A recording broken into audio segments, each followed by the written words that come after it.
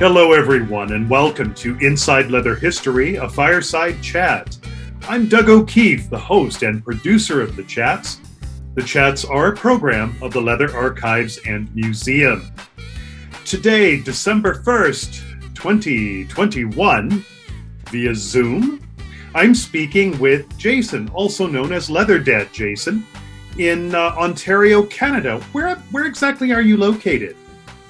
I'm actually in Niagara, just outside Niagara Falls. Okay, on the Canadian side. On the Canadian side. Yes. Yeah, we can almost see America.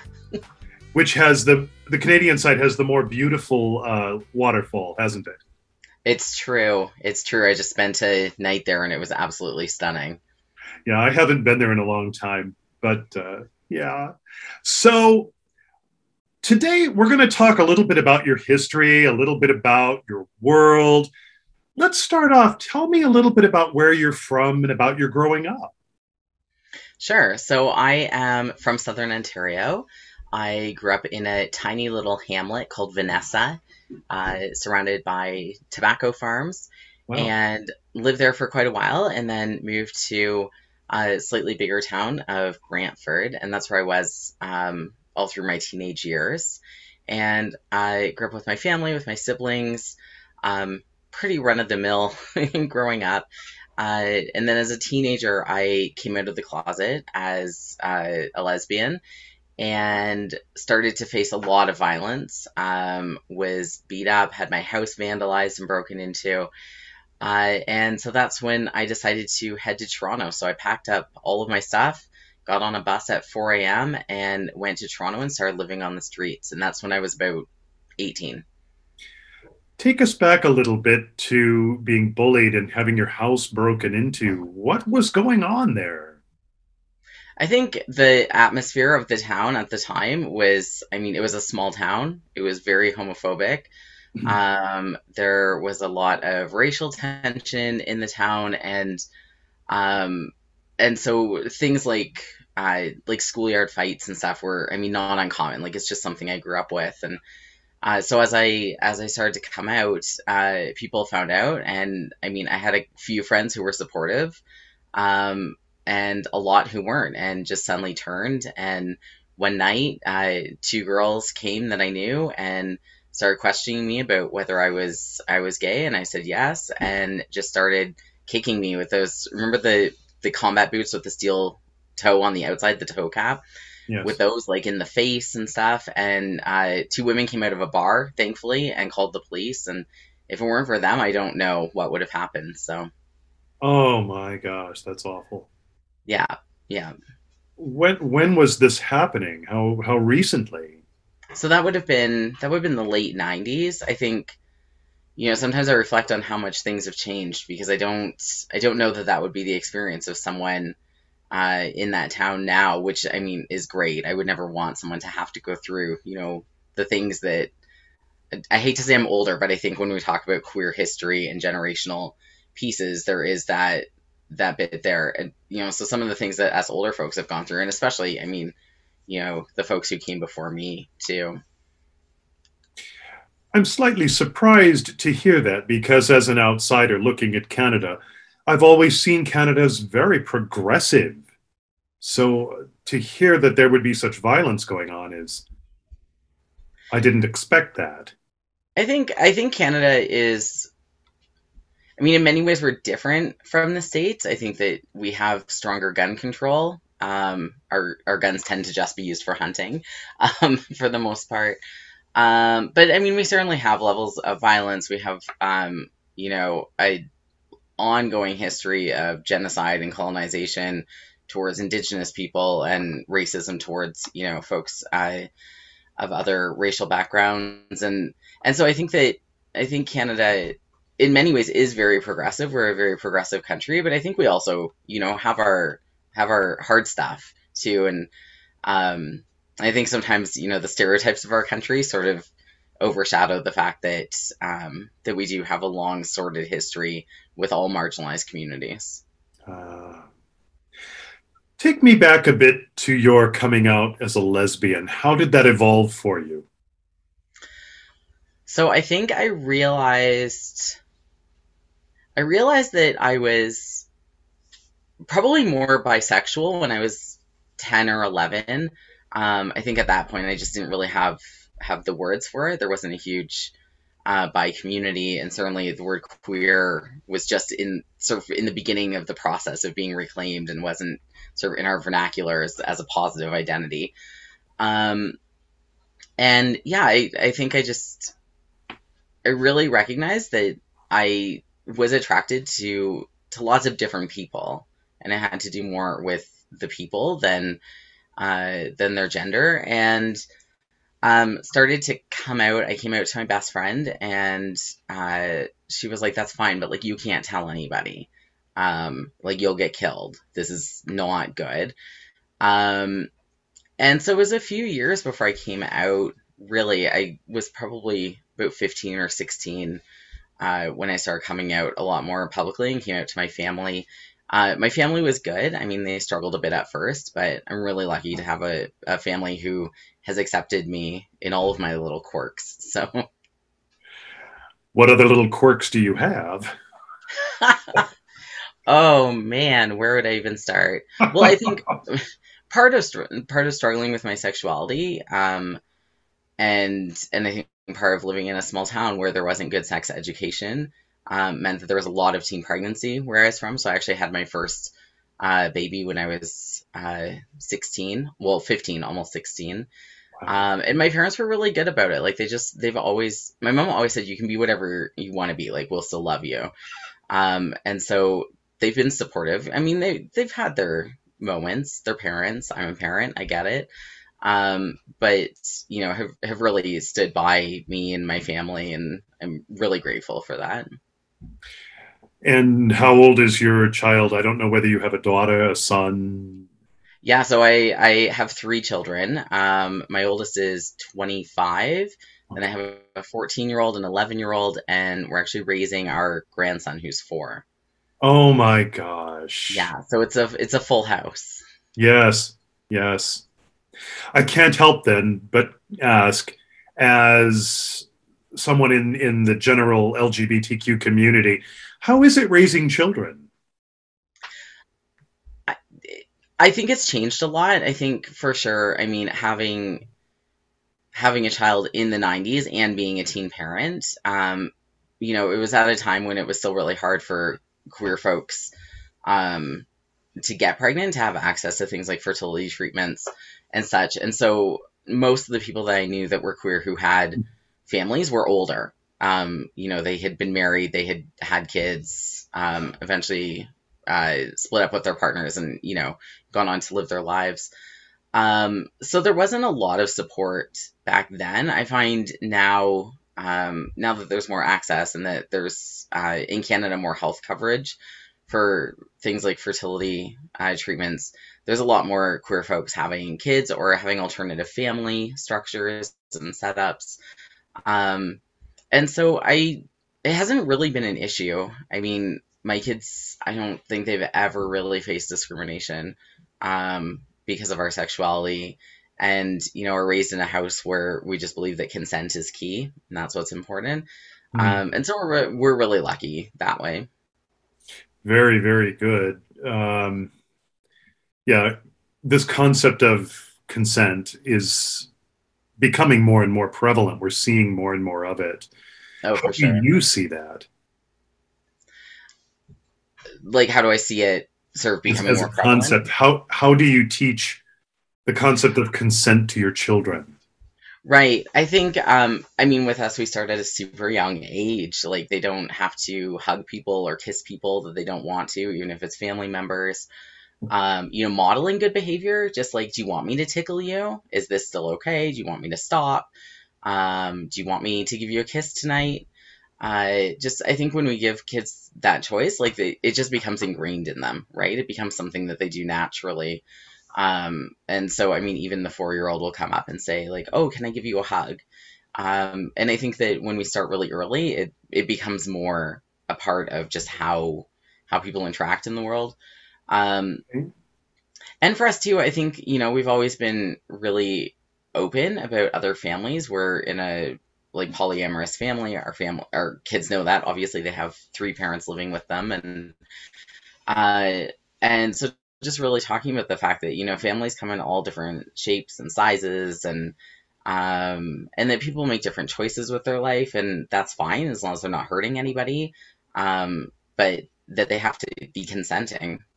And as our kids get older and we start, having the sex talk and stuff, there's a little bit of threatening. Like it better be consensual, whatever you choose to do.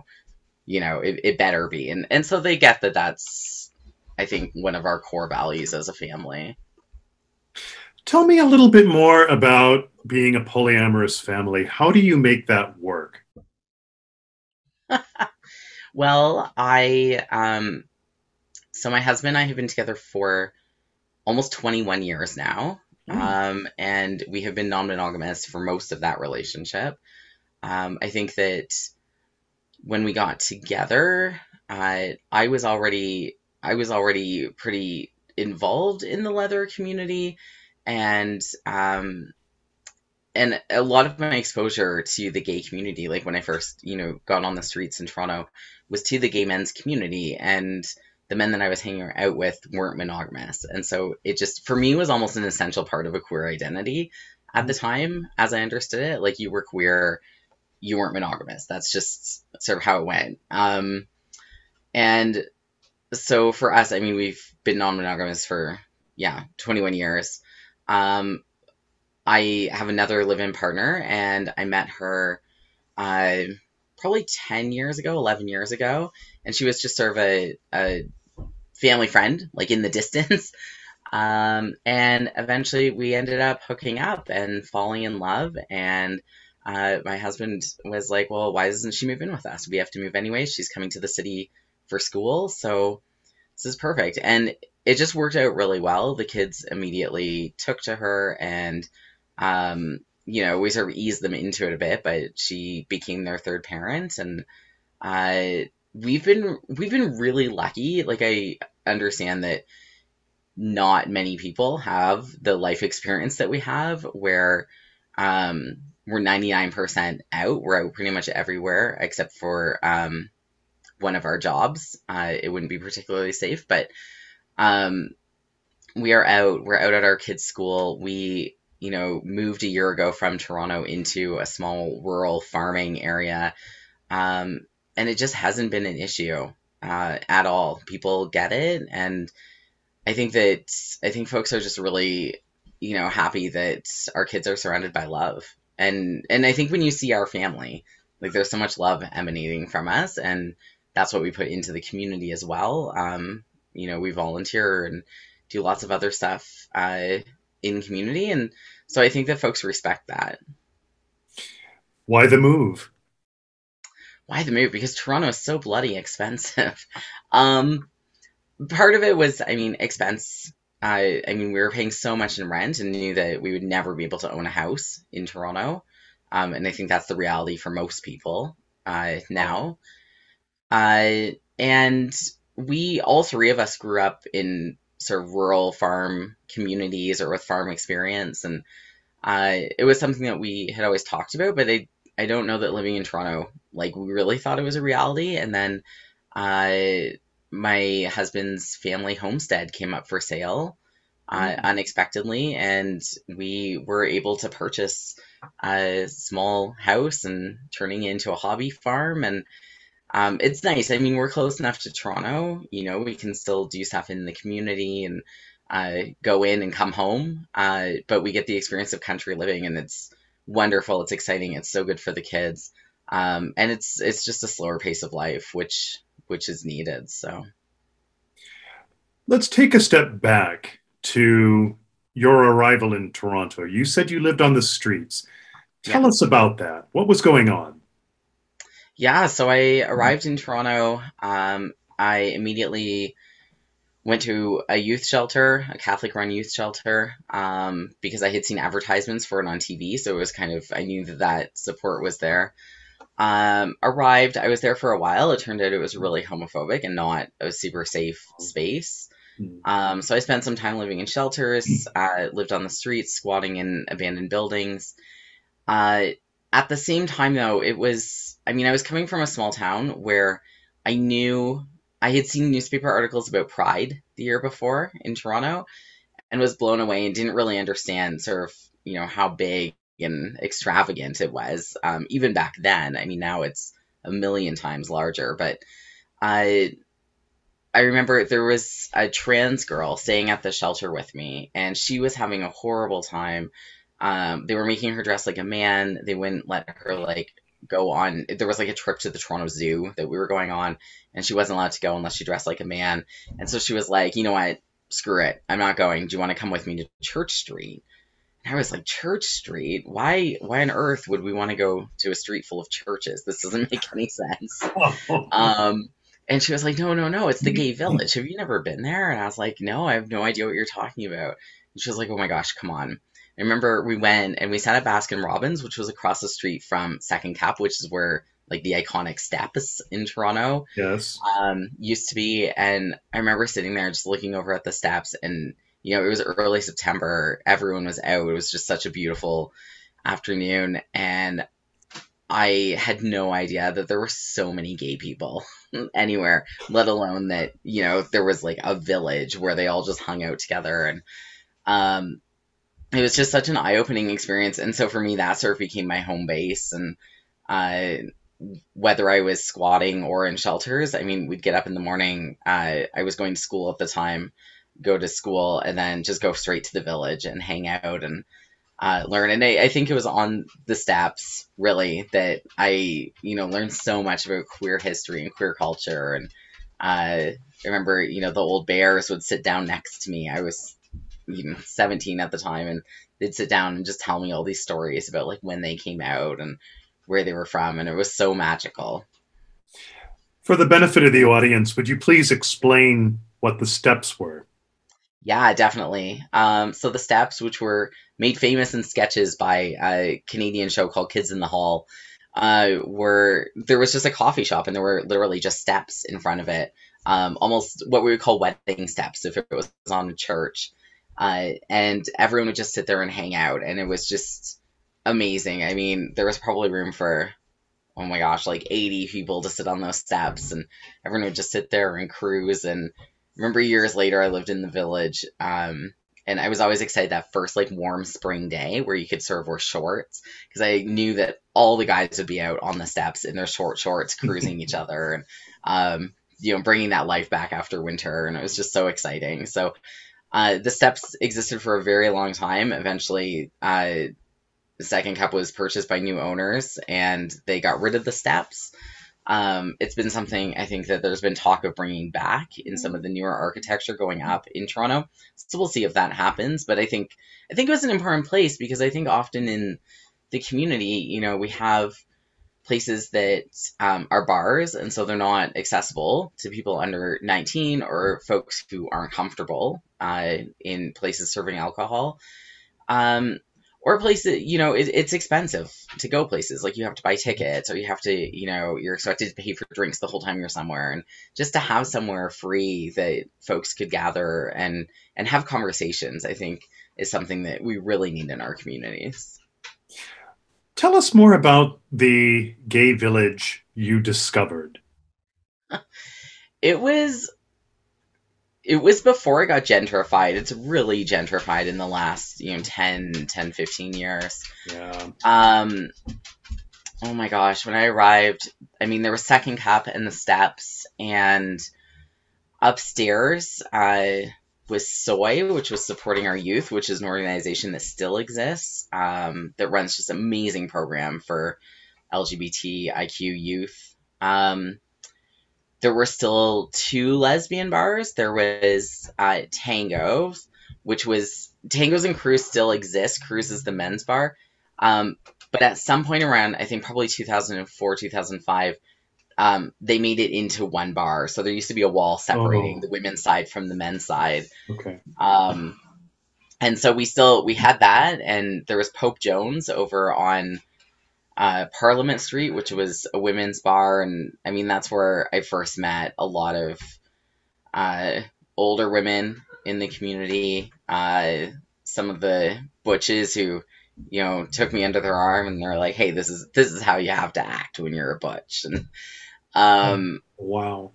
and I mean, there were just so many, we had Glad Day, which is the world's oldest LGBTQ bookstore. It was on Yonge Street at the time, a block away, but still very much there. I mean, the Black Eagle was there. And at that point, I just knew it as that very scary bar that I would never go in.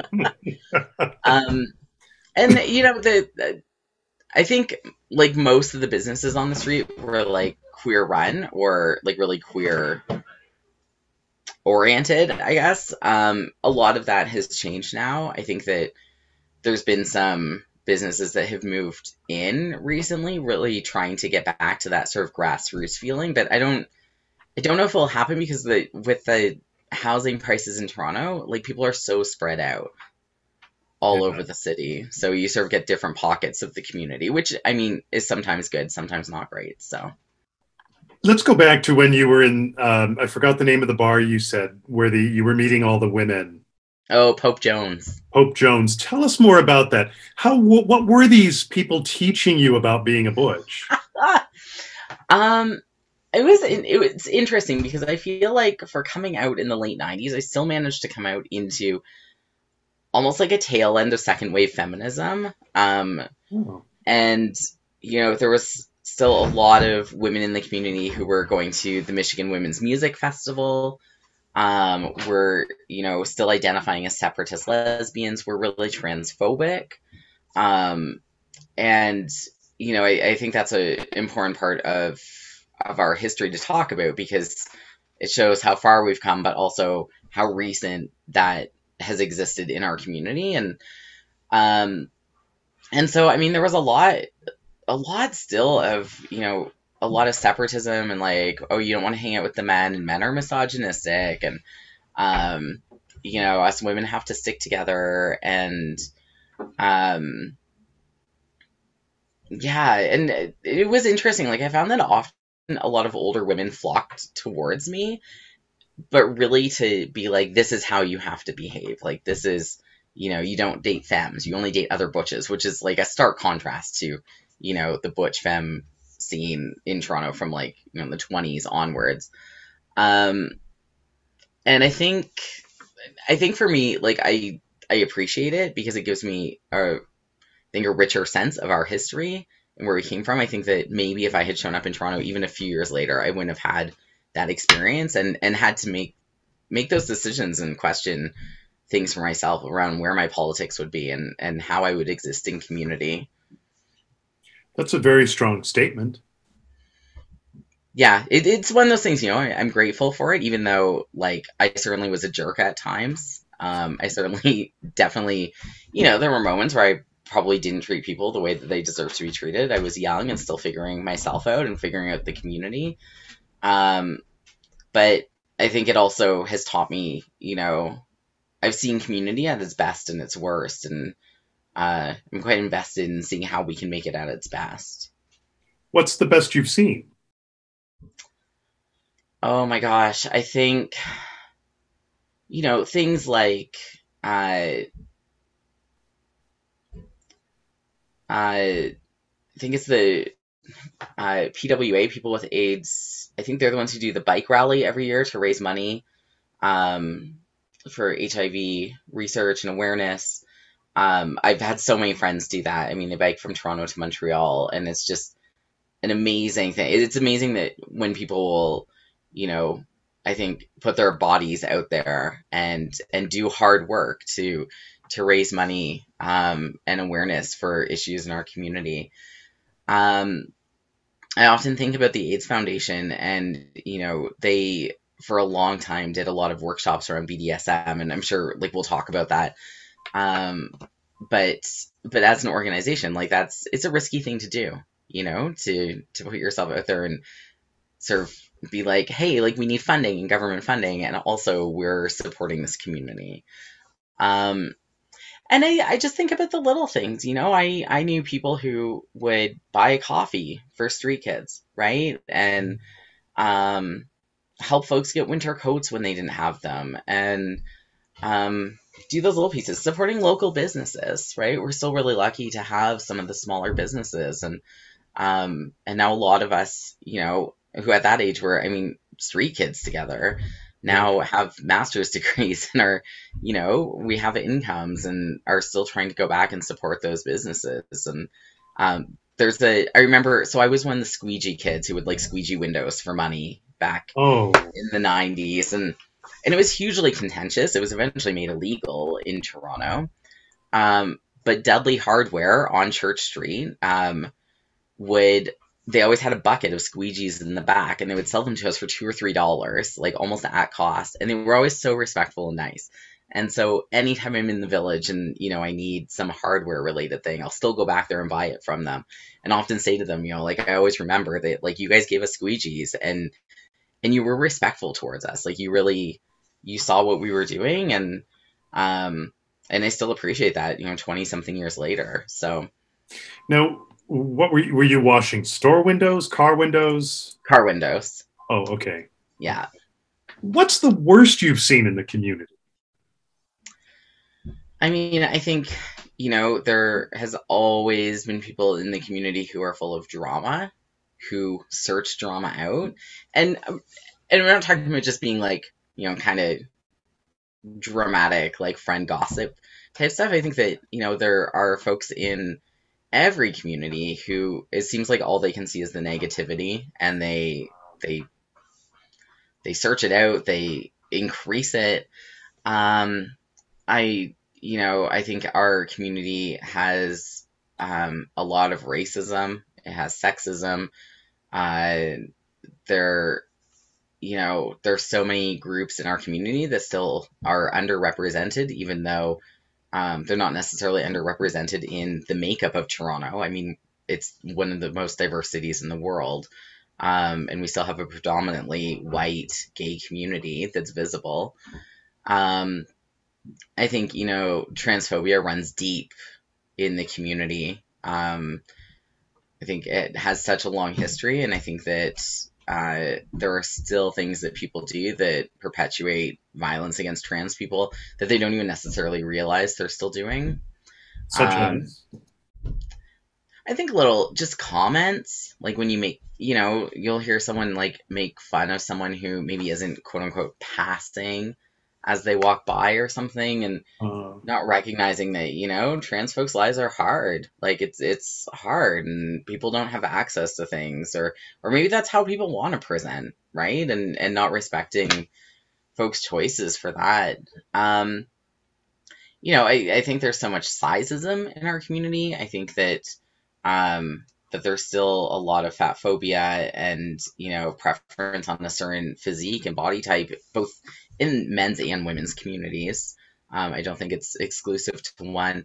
And I think that, I think as a community, like we have to be able to look at ourselves and say, like, what kind of community do we want? Like, do we want one where we all sort of band together, remember our history, remember our roots, remember that even today, there's lots of folks who it's not safe for them to come out, or like the queer community is the only place that they have that, feeling of safety. And are we going to make it a good place and a positive place where people are safe and upheld, or are we just going to, perpetuate these sort of isms over and over again? You said there are some groups that are underrepresented. For example? I think Black folks from South Asian communities, I think trans people, I think for the number of trans people and then the number of trans people that we actually see in community, or especially in positions of power within our community.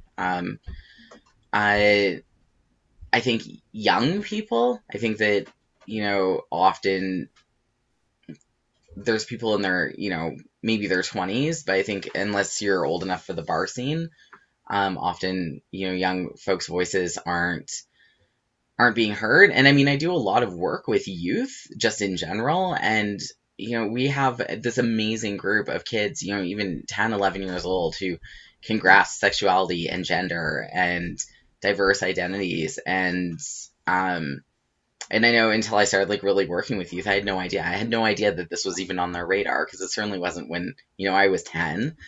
And I think they would serve us well to hear them. I also think that there are seniors in our community who, you know, don't get to go to events because they need a ride, who Oh, are sure. housebound, who are isolated, who aren't seen as sexual, have a hard time finding partners, aren't taken seriously. And I think that that age gap is such a huge thing, right? Like, we're lucky to have those elders in our community, right? Like, we know that so many got wiped out by the AIDS crisis. Like, it's, to have older people in our community is such a blessing, and to be able to figure out how to have those intergenerational conversations too, where we get those 10-year-olds and we get those 90-year-olds and have those conversations, would be amazing.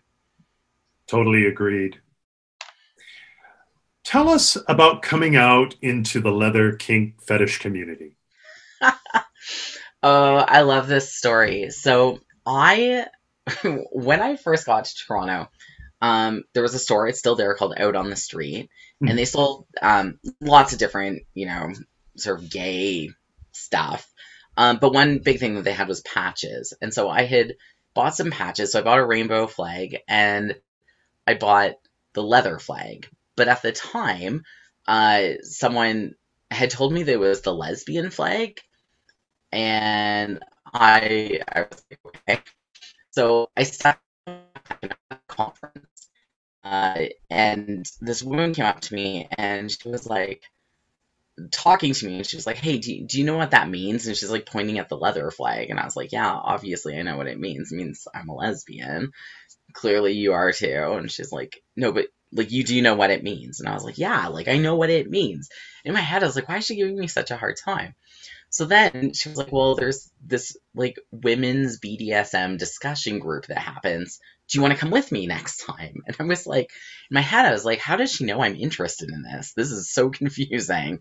Um, After that, I realized I had been walking around for quite some time with leather flags on my backpack and my hoodie at the time, thinking it was just the lesbian flag. So, um, and I remember, I think what first piqued my interest, I had a partner at the time, and she was really into reading, and so I mean, she gave me the story of O, and we were listening to music that had sort of references to BDSM in it, and so when this woman invited me to this meeting, I was like, I don't even know what this would be like I have no idea, and walked into, it was at the 519 Community Center, which is part of the Village, and um, there was this big upstairs meeting room, and we walked into it, and there had to be like 30 or 45 women in there. And I was terrified. I was clearly the youngest. I mean, there were, these big old daddy butches with like leather jackets and femmes with the heels that went on for days. And I remember we like went around and everyone introduced themselves and I think said like whether they were a top or a bottom, like that was the big thing. And I was like, I don't know. Yeah, I have no idea. I probably just chose bottom because I was like, clearly I don't know what I'm doing. Um, but I had that experience in the women's community, and I didn't go back to a meeting for quite some time. Um, it was a bit overwhelming, but at the same time, I also was hanging around with a lot of gay men, and a lot of them were leather men, and like bears in the community. And, we'd be sitting on the steps and I'd hear these like stories of like the day after of, oh, I went to such and such, party and there were like crosses everywhere. And so and so was getting whipped. And I was like, I'm so Mm. intrigued by this. But I also felt like this, like, I don't know, like I knew that as a person who was female identified, like I was not welcome in that space. It was very much like a gay men's space, and just imagined what it was like. It was it's kind of like watching the movie Cruising. Like, you just imagine what happened and all the other scenes. So um, yeah, and eventually I found my way back into the discussion group, and um, met other leather dykes, and my partner was into kink stuff, and just became part of the community. We started going to play parties, and um, yeah, that was sort of it. And for me, like, it almost sort of in the same way that non-monogamy felt like an extension of a queer identity, like so did kink. I think that within a couple of years, like we were so surrounded by people who were in the kink community, that just became for me like almost like part of my queer identity. Like they were inseparable in many ways. Okay. Yeah, so that's how I got involved in the community. What are your thoughts on some of the things that you saw or enjoyed? I I remember the first time that I went to Patricia Marsh's dungeon, which uh, is in Toronto, and it's beautiful. I mean, it's this Victorian house that has all of this play equipment, and there's like a medical room and a school room and a boudoir and sort of this cross-dressing room, and I remember walking in and just being like, oh my gosh, like this is the kind of thing that you like would see in a movie, but like it's real. So I think, I was just amazed that like these things I had read about in books and had sort of seen on TV were actual like real places and people did this stuff.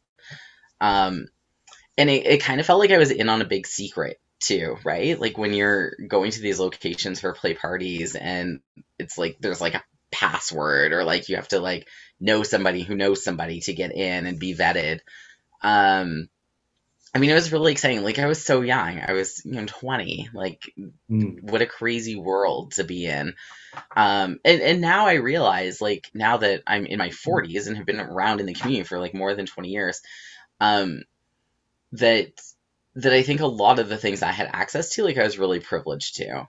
Um, I think that in Toronto we have this amazing kink scene. It definitely has like ebbed and flowed over the years, but I think I'm really lucky that like I found my place and found people also who are willing to teach me things, because I think that's such a huge component. So, Was there anything shocking?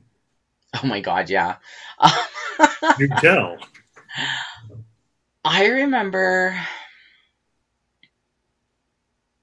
once being at like a women's camping event and walking into the woods. This is like probably the first time I'd ever seen someone playing. I remember walking into the woods and this like big butch woman walked up and was like, do you know what you're about to see? And I was like, yeah, I know what I'm about to see. And then there was like this woman and she was like naked and tied to a tree and there were all these tops like whipping her with like bull whips and like floggers, like just all taking turns. And I was like, oh my gosh, I had no idea what I was about to see. Um, that was pretty shocking. I think that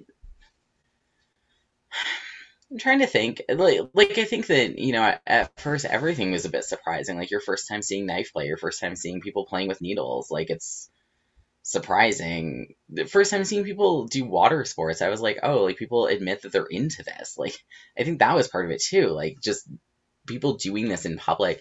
I think also the shock of seeing people with diverse bodies who were naked in public, playing, having people really into their bodies. Like as a fat person, I was like, wow, like this is, I've always been taught to like cover up for purity, but also cover up because I'm fat and I don't deserve these things.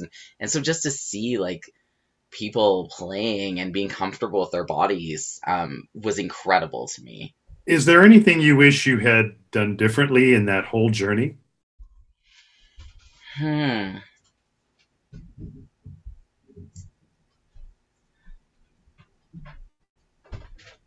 That's a good question.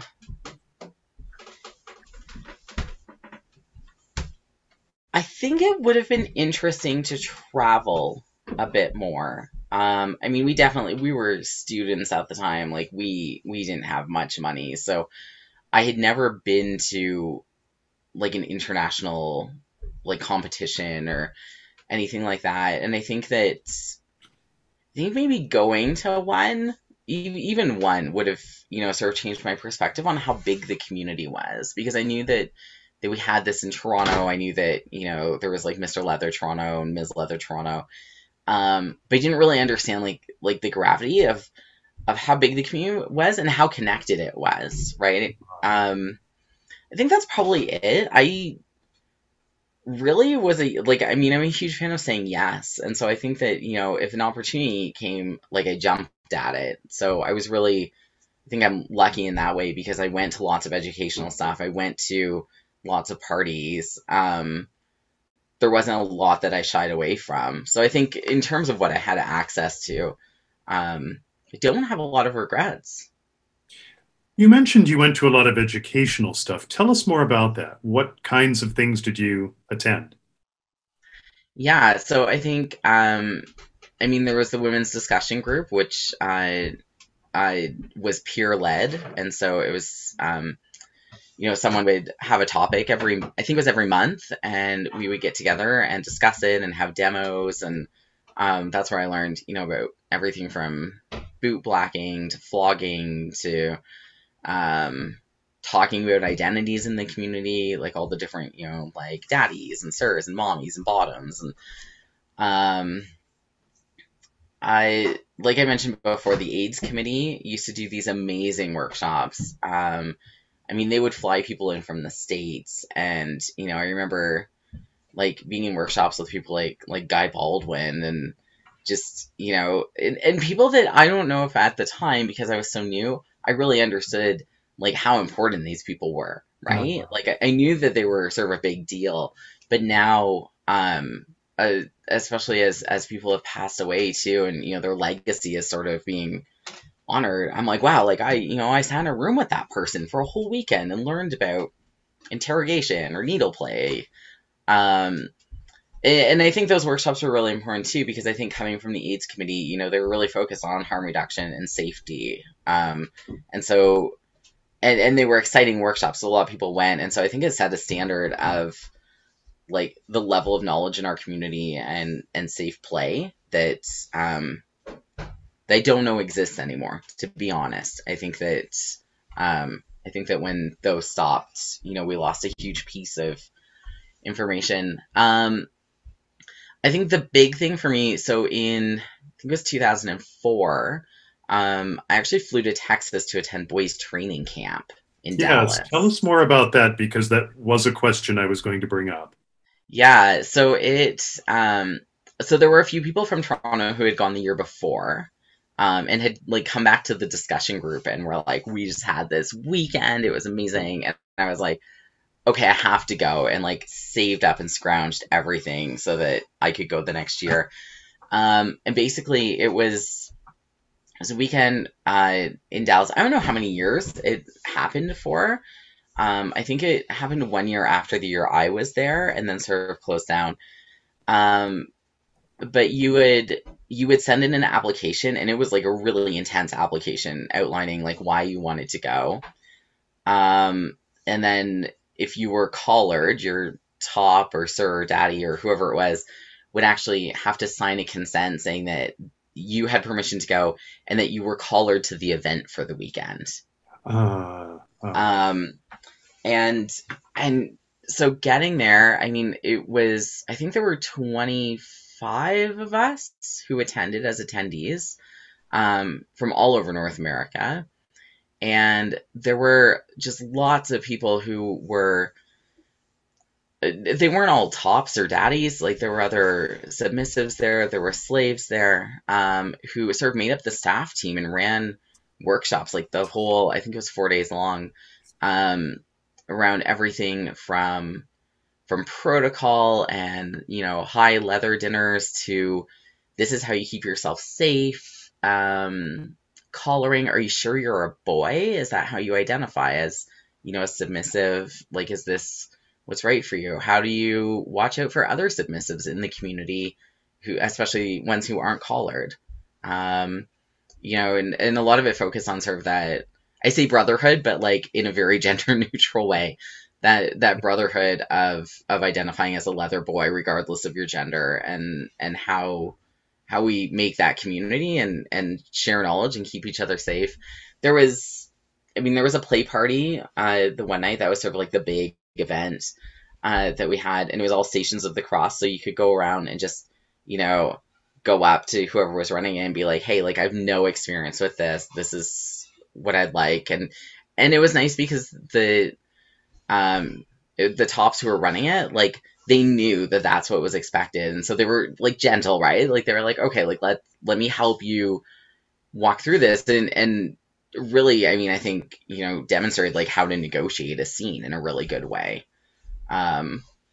Which was great too. And so it was just an amazing learning experience. I mean, I met incredible people. It, for me, I think taught me a lot about, less about like the technical parts of DS and more about the community parts, right? Like how do you show respect in the community? What do you do when someone doesn't deserve respect in the community? How do you look out for other people? How do subs keep the community running in some ways in terms of charity events and volunteering, and how do you carry yourself? How do you carry yourself as a leather person, regardless of your role? I think there'd be some people in the community who would like refer to it as like, that sort of old guard leather, which is like a whole loaded thing. But I think that piece around protocols, around respect in the community, and I think that was a really important piece, and I loved it. It was absolutely life-changing on so many levels, and and I wish that more events like that existed now, for sure. Do you identify as a boy, a sub? So I did for many, many years. I was in service, identified as a leather boy. Took a break from the community for a while, just, was having kids, doing a master's degree, that whole thing. And ended up in a relationship. I mean, I had always identified as a switch when it came to play, but ended up in a relationship as a daddy, and love it. I absolutely love it. I think that for me, I think part of that community building piece I'm so passionate about is also about caregiving. And I feel like as a daddy, like I'm able to care for people in the community, and for, some submissives and boys. And I like being in that role. I like the mentorship piece. I also like, beating boys and having them around serving girls too. I mean, so I'm not one of those people who thinks that that there's this progression, like if you're a boy, then you become a daddy, or if you were a daddy, like you necessarily had to be a boy. And I'm always really clear about that I don't think that there's that progression. I think that, there's people who are boys who will be boys for life, and they're so good at what they do. I also think that there's some daddies who would be awful boys. They'd be terrible boys. They're respectful. They, really care about how they treat submissives, but I don't think they could do it themselves, because it's a really hard position. It's, one of the most difficult things, I think, in our community. And so I think, I just like to be clear that for me, like that, it's been my journey, but certainly is not for everybody. You alluded to something, you mentioned something when you were talking about the boys training. I forgot the training camp. Sorry about that. That's okay. You said that there was discussion about how to treat people who do not deserve respect in the community. Tell us a little bit about that. I find that fascinating. Yeah, I think that there was this expectation, depending on which communities you were a part of or what circles you were moving in, that especially, so as a boy, I was expected, there was this community expectation that I would refer to everybody with their titles. So whether it was sir or daddy or master, that, if someone told me to do something, like, I think there's this idea in some communities that like a submissive is like the community submissive. Yes. And so, you can just turn around and be like, hey boy, get me a beer. And like, for some reason you deserve that. And I think that, in some situations it's fine in some situations, depending. Um, there are certainly, boys in our community who do a lot of service for other people. Um, but I think that there's this expectation, and I think that often what you see is that there are people in our community who tend to be the ones who have a lot of red flags around them, who just don't show respect to other people, and I think don't show respect to boys. Like, even if you're asking a random boy to get you something, like there either has to be some negotiation or at least some respect, right? Yes. And there's lots of people who don't show that, and so I think, you know clarifying that, like, for myself in the community, I mean, there's people I don't like, there's people that I don't think um deserve much respect because of how they carry themselves and how they treat others. And I'm always kind to them because that's the person that I am. Like, I always treat people with respect, whether they deserve it or not. But I think there's a huge difference between that and holding someone up in the community as a leader in their position. Mm. So, for instance, my boy knows in his contract that he's always expected to be respectful if we're at an event, but it's up to him whether he ever uses honorifics for somebody. And he only uses honorifics if he feels that they deserve that respect. Fascinating.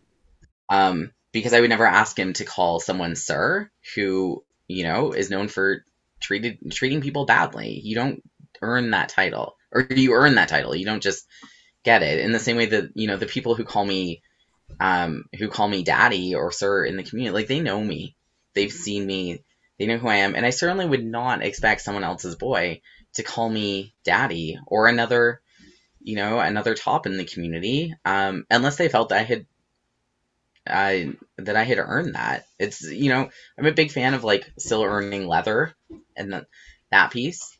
And I think that titles are also something that have to be earned. I would agree. Yes.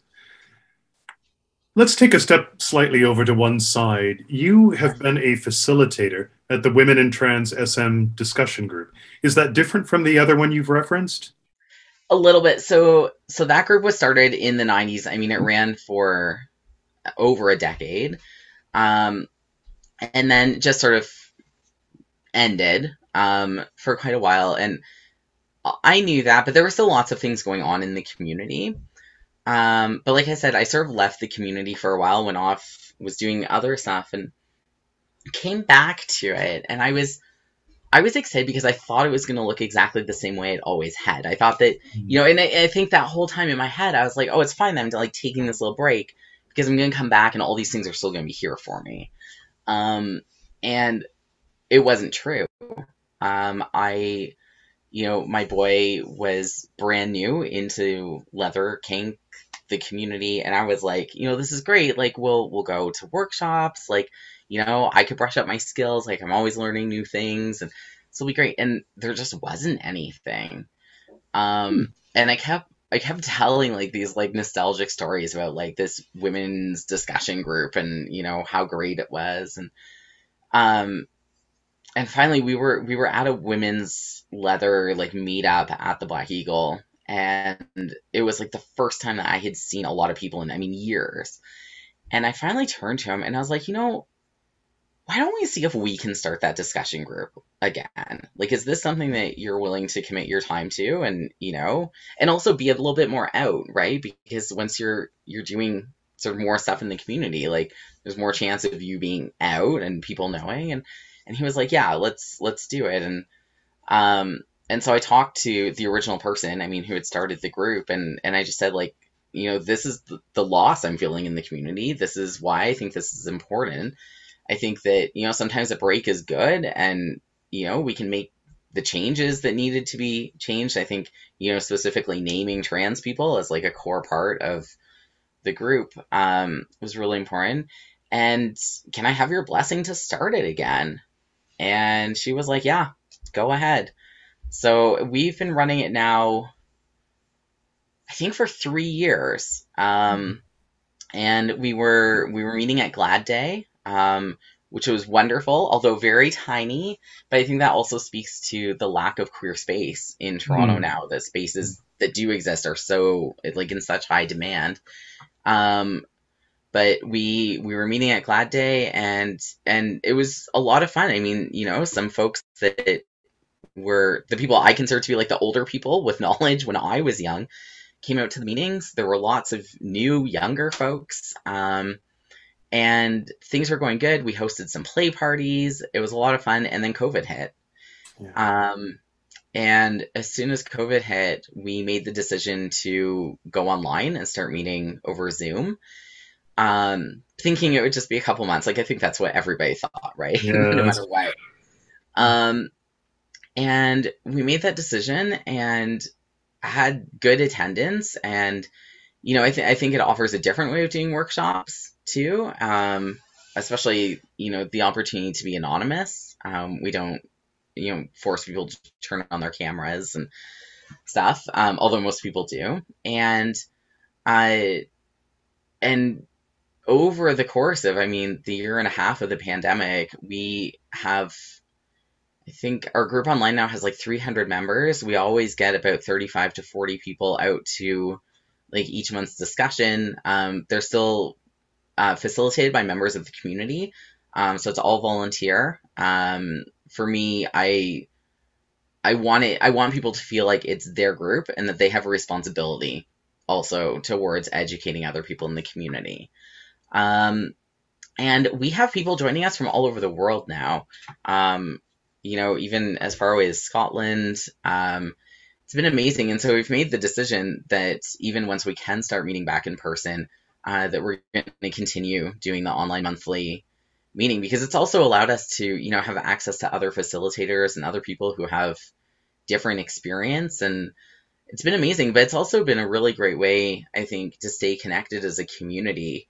We were kind of contemplating what to do in December because it's a couple days after Christmas and, folks are busy, and still made the decision just to have a social night, and we'll just play some online games and, not really have a discussion. But I think, we recognize the need, and we have that need for people to still come together in community, especially when we're so isolated, Yes. even as things are kind of opening up again.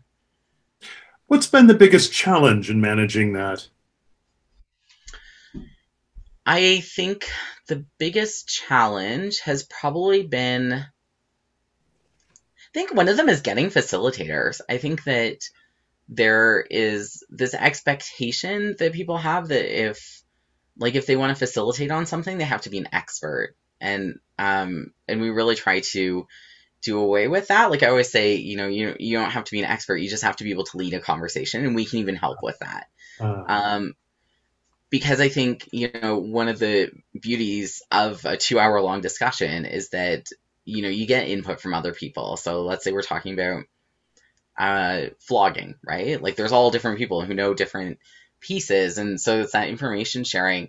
But I also, I want to encourage people who might not have experience public speaking, leading groups, doing education pieces, to help mentor them to get to have those skills. And I feel like our group is a really, kind and generous group where you can, you can mess up and it's not a big deal. Like no one cares. And so I'm hoping that, people are getting those skills, and people are starting to facilitate like more than once.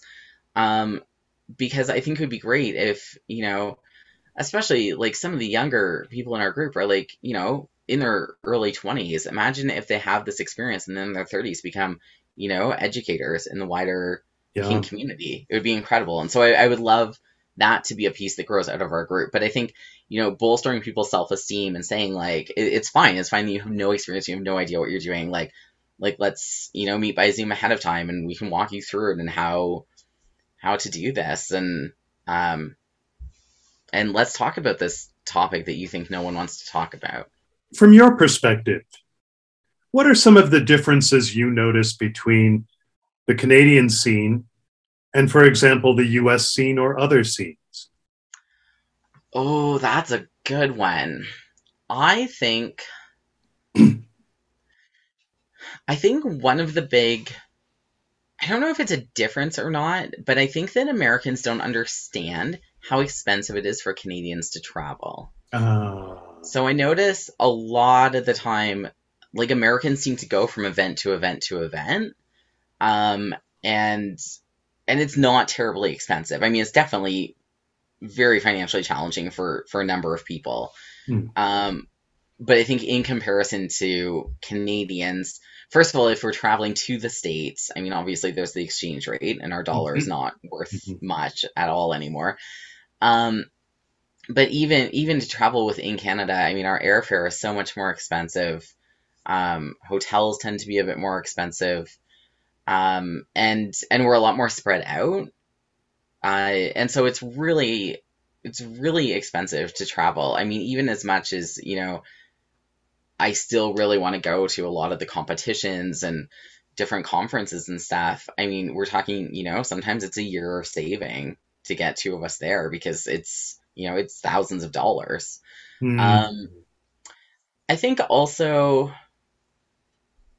I mean, I don't know that there's a lot of difference between, you know, styles of play, styles of dress, that I think that as you travel, you kind of, you know, each community has its little quirks about it. I do think, though, that in Canada, there's a lot more people who are isolated from their communities just because of how much spread there is. I mean, you know, around here, like, we have Montreal, we have Ottawa, we have Toronto, that all have, like, somewhat large communities. I'm sure there's probably something in Winnipeg, maybe Calgary, and for sure Vancouver. But outside of that, I mean, that's like covering an entire country. Those are sort of the big communities that off the top of my head I know of that have events and stuff. And so, you know, sometimes I think about, like, oh, if I lived in San Francisco, or if I lived in, you know, Chicago, like, how easy it would be to sort of get around and get to different events. I also, though, think that we're pretty hardy here. And so I'd like to think that, you know, our bottoms play a bit harder, our tops play a bit harder, because we're just used to surviving, right? Like, we survive our winters, we're close to famine sometimes. Like, yeah, I think that for sure, like, when you have less access to community, you're more appreciative of the community that you have. And so I think that sometimes is one of the differences I notice, is that Canadians are just really grateful to be in community and so excited. I've always, you know, sometimes I hear, like, oh, you Canadians, you always bring the party. I'm like, we have to bring the party. We're really excited to be here. You do this all the time. This is a huge deal. So, what's the biggest misconception about you? Oh, that's a really... that might be a hard one.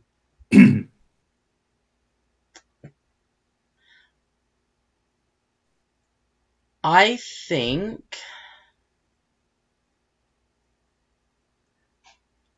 that sometimes, and this is more, I think, now that I'm in a role in the community as a top, I think that there is this, like, idea of me as, like, this big scary top who is not approachable, or you know, like, every once in a while I have someone say, like, oh my god, I was so afraid to talk to you, and I'm like, I'm literally probably the nicest person you'll ever meet. Like, I'm like a puppy who, like, is at a pound, and I'm just like, be my friend, be my friend, be my friend, be my friend. I mean, I certainly, you know, I play hard, I love that, but I also, you know, am super friendly. I'm really all about building community. I love new people, not because I'm like, ooh, new people, but because I want to see people thrive in our community and come into their own. I'd love for folks to feel the same support that I had. And so I think that's probably the biggest misconception, is that, like, either I'm, like, just big and scary, or that because, like, I run groups, or I'm, you know, in sort of some leadership positions, that, like, I'm not approachable. I'm literally like, show up with the butter tart and I'm your best friend. Like, what do you need? Leatherdad Jayeson, thank you for an amazing interview for Inside Leather History, a Fireside Chat. Thanks for having me. This is wonderful, and I'm so glad that you're helping to keep our history alive. It's my pleasure, I assure you.